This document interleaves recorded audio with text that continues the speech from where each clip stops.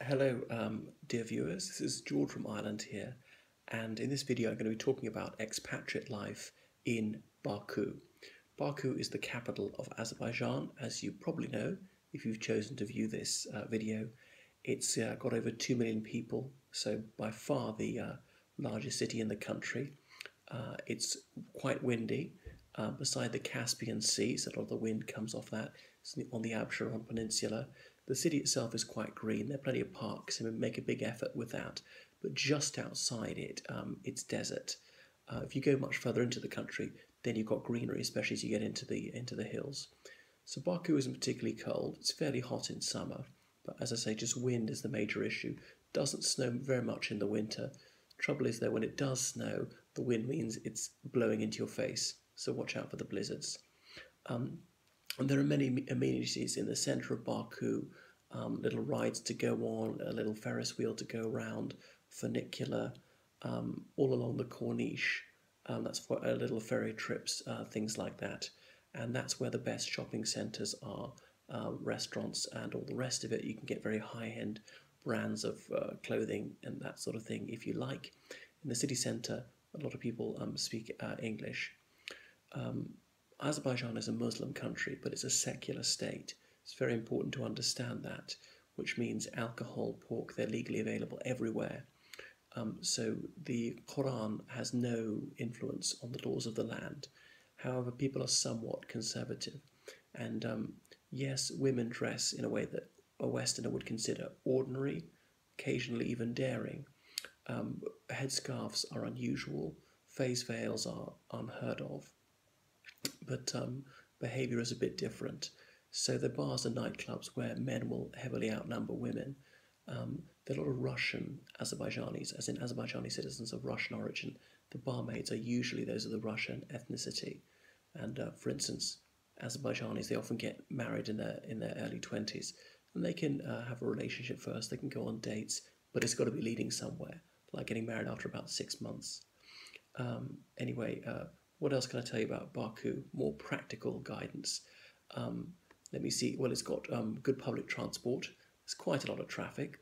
The traffic jams aren't horrendous. You know, they're significant around rush hour. The metro is very cheap and not even that crowded at rush hour. And the buses are dirt cheap and go everywhere, so that's fine. But you'd probably want to buy yourself a car. The drivers are quite crazy. I'm just staggered I didn't see crashes.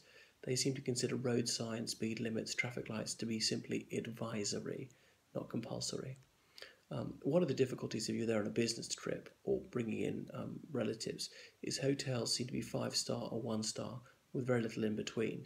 So 5-star you could be paying just as much as you would anywhere else in the world. The 1-stars, well, they are fairly cheap, but dingy, and don't expect the hot water to always be there. So overall, Baku is quite an affordable place, except in accommodation. You're talking about eating out, getting around, buying the necessaries of life, hiring people as a cleaner, things like that. Your money will go a long way. As I say, the problem is renting or indeed buying somewhere to live. There are plenty of restaurants, however, there's not fantastic variety. So mostly serving Azerbaijani cuisine, which is similar to Turkish. There are Russian and Georgian ones, very few Chinese restaurants. I could only think of one Indian one, and that was very below par for what it was. I generally like Indian food, but very disappointed with it.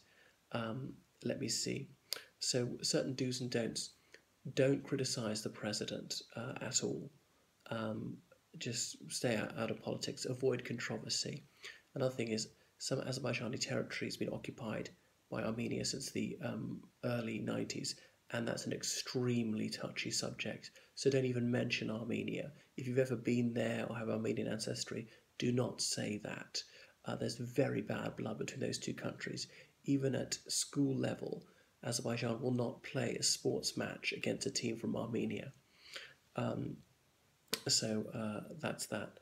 Let me see. There are beaches in Baku that you can go to in the summer. That's fabulous.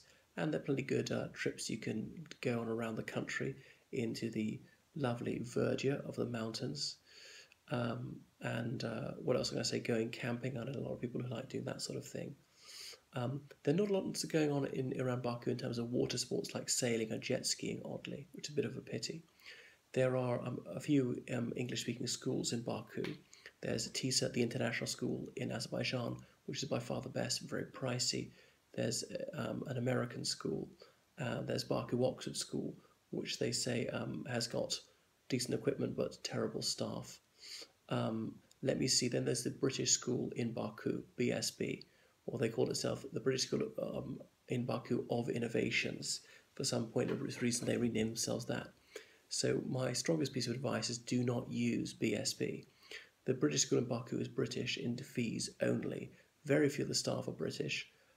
The teaching staff, they're mostly satisfactory. Some of them are very good.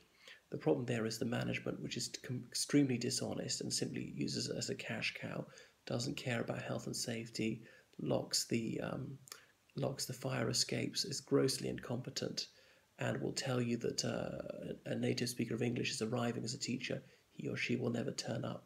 So they're utterly woeful. And if you speak to anyone in Internations or look on the website, look at various chat rooms, fora, where people have posted, they will say that BSB is horrific and really not worth the money. There are some good pupils there. There are a few people who get good results, but that's down to themselves and the teachers and not down to the management, which is totally incompetent and utterly mendacious. So I can't really emphasize that point strongly enough. Obviously, there are a few universities in Azerbaijan, not particularly notable. Azerbaijanis who can get out of there. There are many hardworking, honest, delightful Azerbaijanis who are highly competent in their jobs. However, they tend not to get to the top. There's a blat system there, which is payback of favours. Bob's your uncle. All right, my cousin gives your friend a job, therefore your brother will give my sister a job, something like that. And so some people rise to high positions simply because they have influential relatives. There's a lot of corruption and kleptocracy, so watch out for that. Obviously, you can't speak out for that. If you work for an Azerbaijani organisation, don't expect them to honour the contract. They will honour if it suits them to. And the judiciary is not renowned for its independence. And they're always going to find for an Azerbaijani against a foreigner, especially if it's a well-connected Azerbaijani person. So there are certain pitfalls to living there. Don't want it to sound all negative. I had some good times there, and there's some Azerbaijanis I'm very fond of to this day. But be aware of the pros and cons. Oil is the main earner of foreign exchange. There are a lot of Westerners in Baku. They're often British men who are oil engineers and so on. This is a very lively scene in the Baku pubs. There are probably about 10 streets a foreigner would really want to go to around the 28th of May street. Obviously the language is Azerbaijani. That's the only official language. A lot of people speak Russian. The city centre, quite a few people will speak English.